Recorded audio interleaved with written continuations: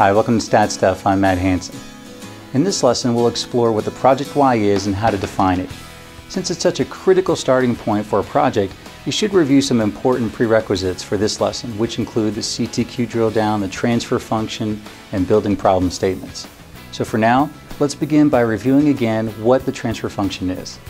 If you recall, the transfer function is defined as y equals f of x, or y is a function of x1, x2, or x3, or we might say that the output response of y is a function of one or more input x's.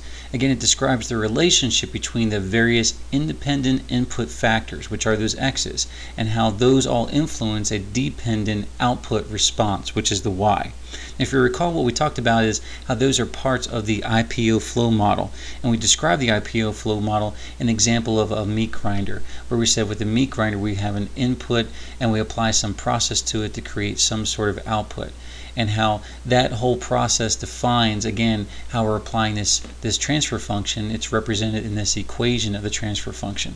So we showed how the inputs actually are the x's part of the transfer function, the process represents the f or the function applied to it, and the output y is the overall output as part of the transfer function. Okay, now let's talk about how you can go about defining what the project Y is. Well, in the measure phase, that's when we need to define the project Y and also identify all the potential factors, the x's that are part of the transfer function. Remember, our overall goal is that we're trying to find and fix the root cause, and to do that we need to build a transfer function to understand how and what controls the output that we want to control and improve. So in order to build that transfer function, we need to know the project Y, and we also need to figure out all the possible x's that could be a part of that transfer function, all those things that influence the output or influence that Y. So how is it that we can find a project Y? We've got to refer back to the problem statement in the define phase. Basically, if you see something that's in the define phase that's a metric, something that describes the pain point, the symptom that's being felt that's part of the problem statement, whatever that measurement is, that's probably going to be the project Y, or it's at least the best place to start to figure it out. And another area is you can look into the CTQ drill down. You might find that the project Y may be something at the level 3 of the CTQs and how that rolls up to a level 2 and level 1 in the CTQs. Those could be great places to start in trying to figure out what your project Y should be. Now, what if the ideal project Y is not something that you're currently measuring? What if it's not already an existing metric or not something that you had already identified in your define phase as part of your problem statement, but it's something completely different as the ideal way to measure it? Well, if it's not something currently measured, you got to make it measurable. You have to make it in some way, use some sort of measurement system that you might have to create in order to define what that standard is now for the project Y. You might have heard the old adage that you can't improve what you can't measure. So it has to be measurable in order to know whether you're actually making an improvement or some sort of positive difference in your results.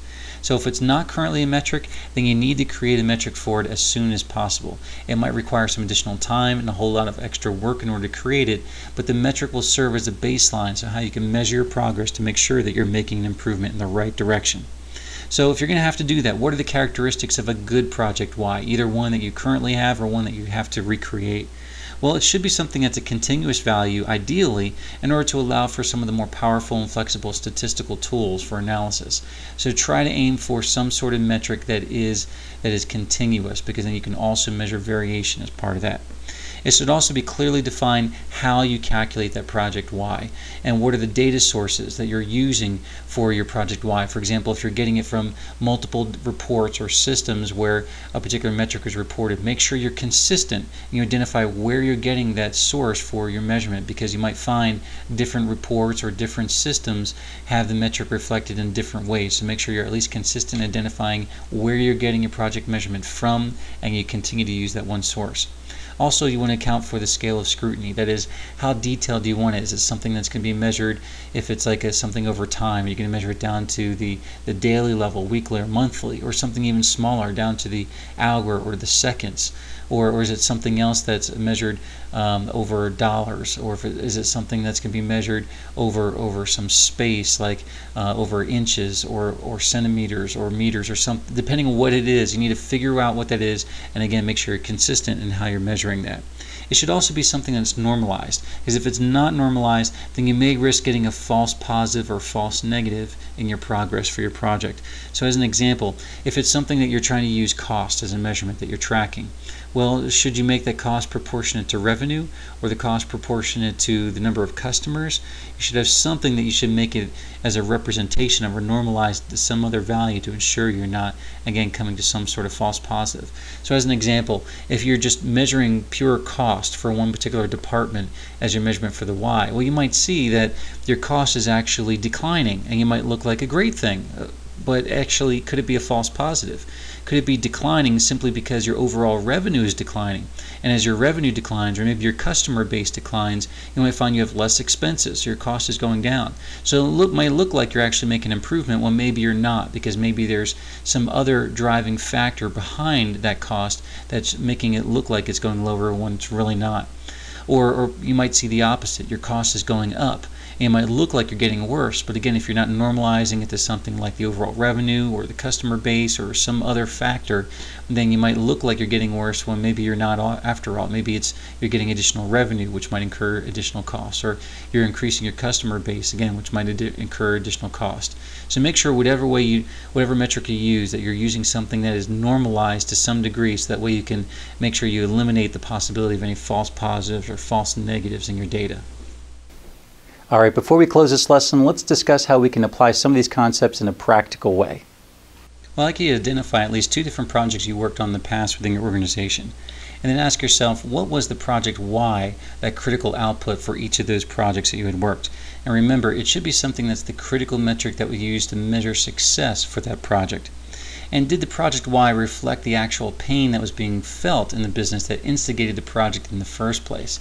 If it doesn't, then what is a better metric that would better reflect that pain that was being felt? And why wasn't that other metric used? Next, ask yourself, how does that project why fit into the overall CTQ drill down? If that project why doesn't fall under the path for the financial performance CTQ, then how is that financial impact measured for that particular project or initiative? Well, that wraps up this lesson. Check out StatStuff.com for many more resources that can help you achieve powerful results. I'm Matt Hansen. Thanks for watching.